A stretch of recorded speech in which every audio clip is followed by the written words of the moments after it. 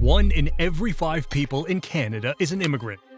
Nearly 22% of the population is foreign-born. While empathy and multiculturalism are celebrated as cornerstones of a progressive society, what happens when these ideals clash with the realities of rapid population shifts and economic pressures?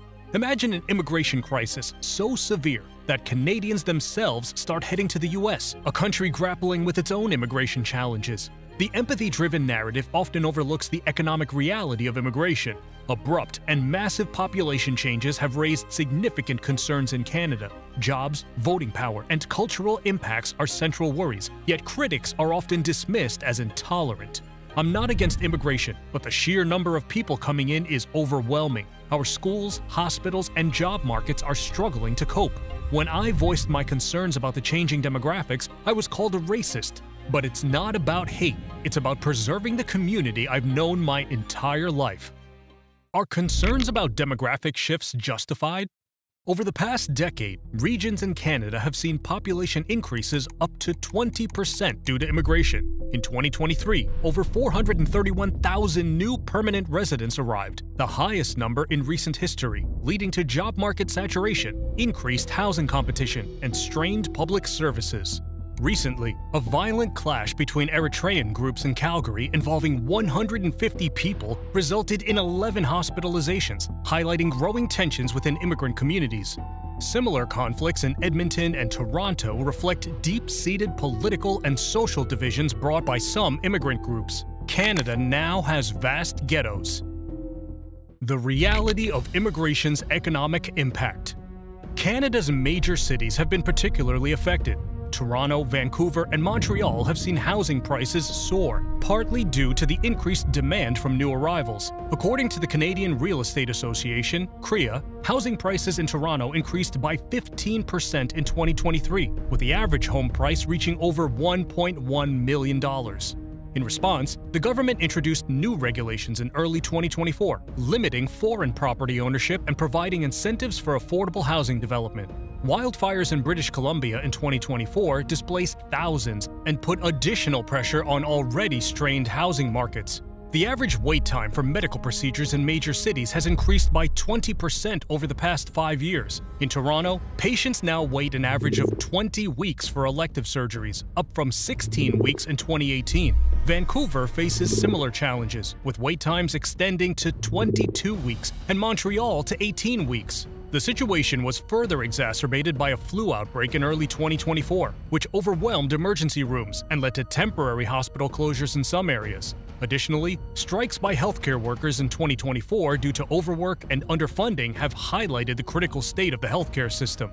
The Toronto District School Board reported a 10% increase in student enrollment in the past 2 years, leading to overcrowded classrooms and strained resources. Vancouver and Montreal have reported similar trends, with class sizes increasing by an average of 15% and schools struggling to accommodate the influx of new students. Is there enough work for everyone? While immigrants contribute to the labor force, the sudden increase has led to job market saturation in certain sectors. A report by Statistics Canada found that unemployment rates among recent immigrants are nearly double that of Canadian-born citizens, at 10% compared to 5%. This disparity is even more pronounced in high-density areas like Toronto and Vancouver, where competition for jobs is fierce. Additionally, a comprehensive economic report released in 2024 highlighted that while the tech industry and healthcare sectors benefit significantly from skilled immigrants, other sectors face challenges like wage suppression and job displacement. In response to these challenges, nationalist parties have gained traction, their platforms built on addressing these very concerns. They argue for stricter immigration controls and policies that prioritize the needs of Canadian citizens. What drives Canada's immigration policies? Canada has significantly bolstered its border controls, particularly along the US-Canada border. This includes increased patrols, advanced surveillance technology, and stricter enforcement of immigration laws to curb illegal crossings. More rigorous procedures for processing asylum claims were introduced. This includes faster processing times and stricter criteria for granting asylum, aimed at reducing the number of fraudulent or unfounded claims. There has been a notable increase in efforts to identify and deport individuals residing in Canada illegally. This includes collaboration with local law enforcement and community outreach to ensure compliance with immigration laws. Temporary visa programs, including those for workers and students, have seen reforms to prevent abuse and ensure that temporary residents do not overstay their visas. Caps on study permits have been introduced to address housing shortages and other resource constraints. To support cultural and social integration, the government has expanded programs aimed at helping immigrants adapt to Canadian society.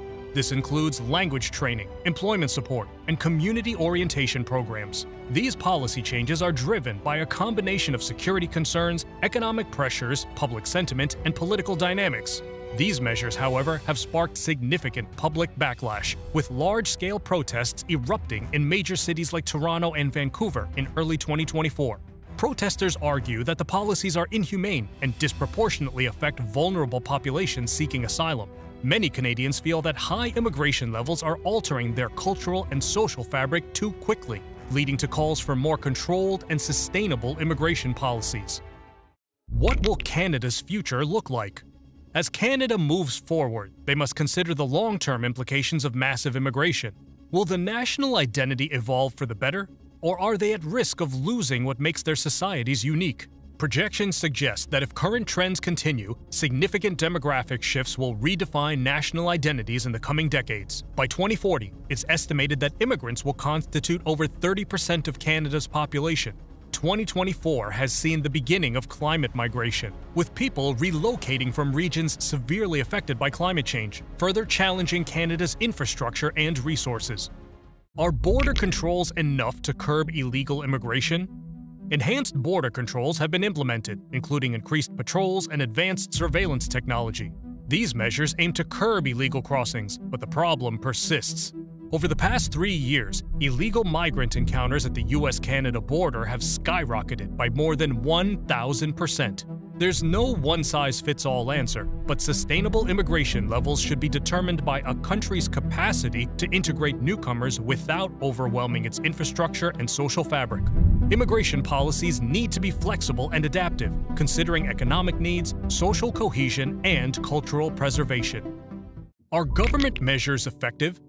To manage immigration effectively, Canada has implemented measures such as the Provincial Nominee Program for targeted economic needs and invested in integration initiatives like language training and employment support. Recent policy changes focus on stricter asylum procedures, temporary visa reforms, and intensified efforts to address illegal immigration, driven by security, economic, and public sentiment concerns.